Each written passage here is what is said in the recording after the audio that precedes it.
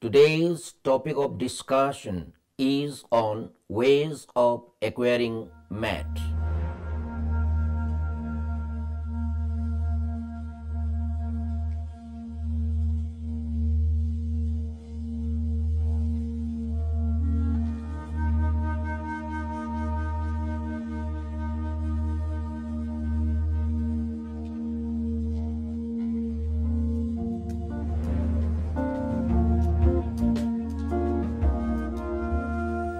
The manners in which mates can be acquired are various in tribal India. Marriages among the non-literates are basically a secular contract, and so it is necessarily not accompanied with religious solemnization as like that of Hindu marriage.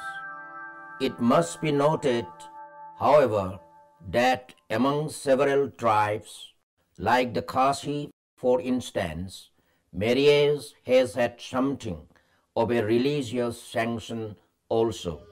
Marriage brings together not just two individuals, but two families in a network of social obligations.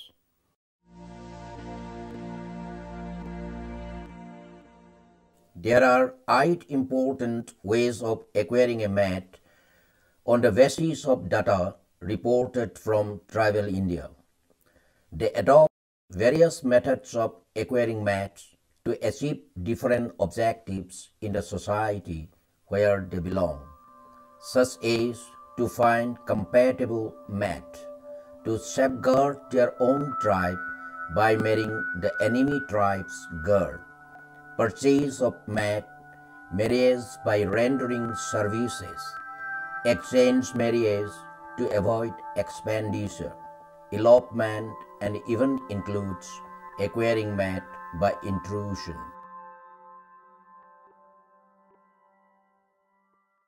Acquiring a mate by probation. Acquiring a mate by probation involves the consent of the girl's parents besides the consent of the girl's herself. For example, amongst the Kukis of Manipur, when a boy is fond of a girl, the girl's parents permit the boy to live with the girl in their house for several weeks and try to understand each other. If the boy and the girl find each other's temperament to be suitable and compatible, the parents of the girl decide to give their daughter in marriage to the boy. If the boy and the girl find each other's temperament to be unsuitable and incompatible, they separate and the boy pays cash compensation to the girl's parents.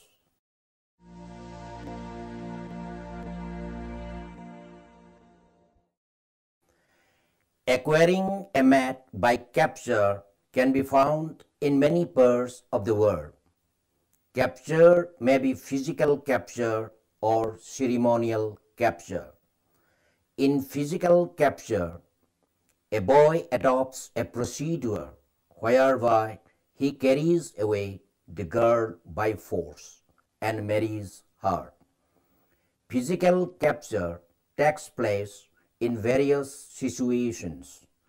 In one situation, a boy may seize a girl from an enemy camp or village, takes her away as a feminine prize, and will marry her. Among the Yahoma of Venezuela and northern Brazil, men of one village abduct women from other villages and take them as their spouses. Among the Nagas of Nagaland and Arunachal Pradesh, there will be raids by one village on another. During such raids, men capture women and accept them as wives. A boy who loves a girl but could not get his love reciprocated by the girl, ventures to take away the girl by force and marry her. That means the kidnapping takes place without the consent of the girl. This kind of physical capture occurs among the Bagatas and Sauras of Andhra Pradesh, the Ho of Bihar, who call it Opertivi, and the Bhils of Rajasthan. In ceremonial capture, a boy adopts a procedure whereby he surprises the girl by marking her forehead with a symbol that tantamount to marriage. Among the Khariya and the Birhor of Bihar, a man desirous of marrying a girl whom he cannot acquire by a more straightforward method would wait for her in a public place or at a fair, and then surprise her by applying vermilion mixed with oil to her forehead. This act of the boy is regarded as equivalent to his marriage with a girl. Why people get a wife by capture? One reason is the security of women. For example, the Nagas practice female infanticide because of the fear of raids by the enemies. Due to this reason, often they had to get a mate from enemy groups. Another reason is that physical capture is cheap and adventuresome, although it is risky too. For example, the Ho have to pay a heavy bride price if a mate is to be chosen by negotiation. Hence, capturing a woman is considered as the best solution to avoid payment of heavy bride price. A third reason is the inability of parents to arrange the marriage of their daughters in time. For example, if the Muria Gons of Bastar do not have the marriage of their daughter in time, they encourage her close cousin to take her away.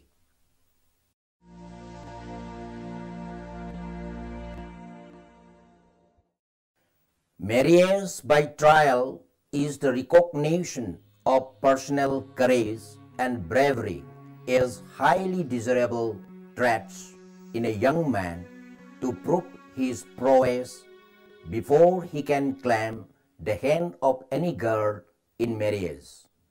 If he succeeds in the task assigned to him, he has the right to name any girl as his wife. Such a kind of practice is still prevalent among the Vil till now. As for instance, during the holy festival, young men and women practice a folk dance round a pole or a tree, to the top of which coconut and gourd, a piece of jaggery, are tied. The trial of strength begins when a young man attempts to break through the inner ring to reach and climb the tree to eat the gourd and break open the coconut.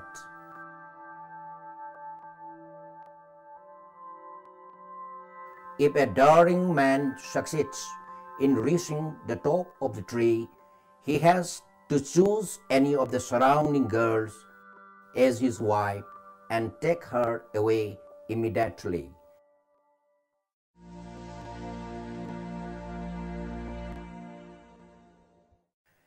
Marriage by what has been called purchase is found prevalent all over tribal in India.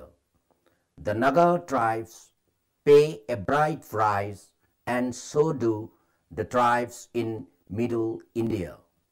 The Rengma Naga pay a bride price, but no economic significance is attached to it. However, as Louis has pointed out, the economic aspect of the practice of bride price payment is not negligible.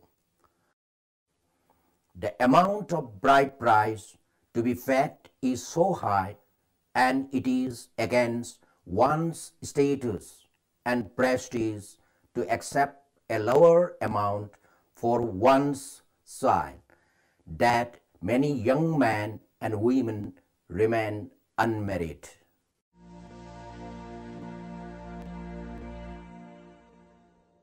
Marriage by service is another approved way of getting a wife in the primitive society. It may also be called bride service, which requires the groom to work for his bride's family, sometimes before the marriage and sometimes afterwards. Bride price varies in duration. It is the way to secure a bride among the Purums of Manipur.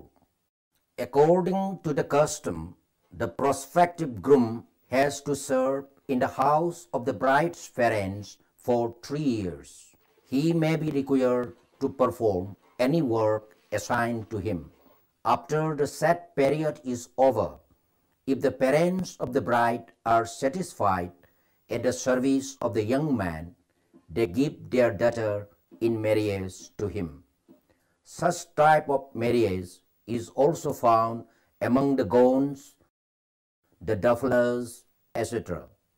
Among the northern Alaska Eskimos, the boy works for his in-laws after the marriage is arranged. To oblige them, he may simply catch a shell for them. This method of acquiring a mate is rare. Ivan Pritchard, in his study of 241 tribal groups, found that only 30 observe it. In our country, the Wills and the Gonds occasionally observe marriage by service.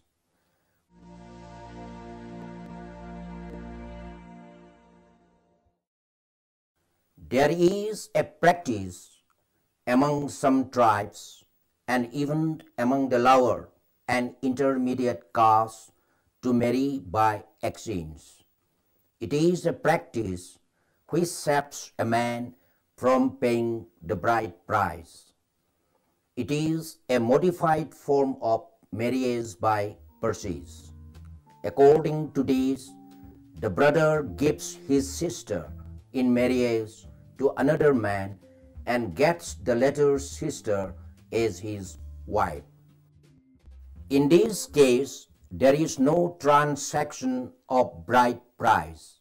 This form of marriage thus saves both the families from any expenditure. In most of the Indian tribes, this means of acquiring a mate is sometimes practiced.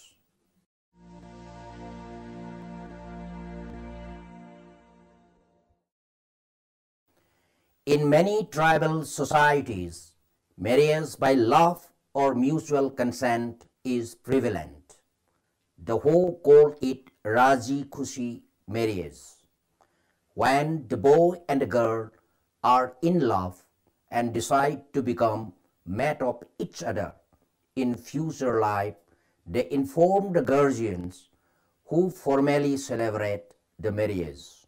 In Hindu society, as well as in some other societies, marriage by love is considered to be of lower standard than the marriage by negotiation. Mate selection by elopement occurs among the Fiji of Oceania, Gusli of Kenya, Ivan of Borneo, Red Indian and Ojibwa Red Indians of United States, Kaingang Red Indians of Brazil, Kurnai of Australia, Samoa of Polynesia, and other tribes of Andhra Pradesh, and many other societies. Mate selection by elopement takes place in every known society.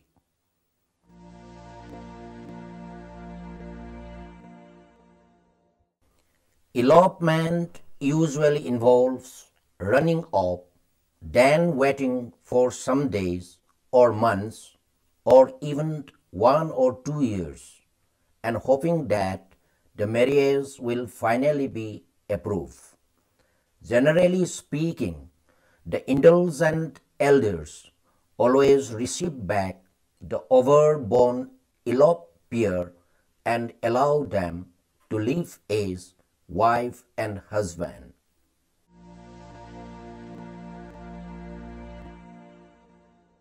It is another peculiar mode of securing a mate which is practiced by the Senju, the Santal, the Ho, and others. Acquiring a mate by intrusion may occur in the following two situations. Firstly, a girl may force a boy she is fond of, but who is unwilling to accept her as his mate. Secondly, mate selection by intrusion may happen if a woman tries to assert herself and secure a rightful status for her, when the man designs to ignore his responsibility. Besides the above-mentioned ways of acquiring a mate, we may also discuss the following three different forms of acquiring a mate, which are as follows. Number 1, adoptive marriage. According to this custom of marriage, a young man is adopted into a family and the girl belonging to that family is married to him. After marriage, the couple live generally in the bride's family. It is practiced in Indonesia and modern Japan. Number 2, visit marriage. When the husband does not even live with the bride, but visits her only at conventional times, it is called visit marriage. The union was publicly established. It is found among the Nayars of South India. Number 3, ghost marriage. If a man married or unmarried dies without male issue, it becomes the duty of one of his kinsmen to marry a woman on his behalf. The sons of such a union are legally the children of the dead man and inherit social or ritual privileges, which he should normally pass on to his sons. This custom of ghost marriage is found among the newer of Africa.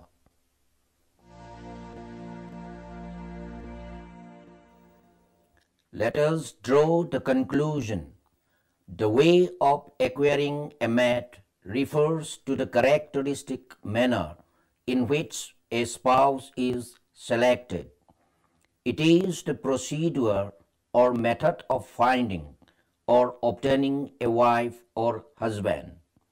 To be precise, it may be called the manner of mate choice or spouse selection. However, the study of the varying means of acquiring a mate indicate that the core aspect of primitive marriage is the payment of bride price.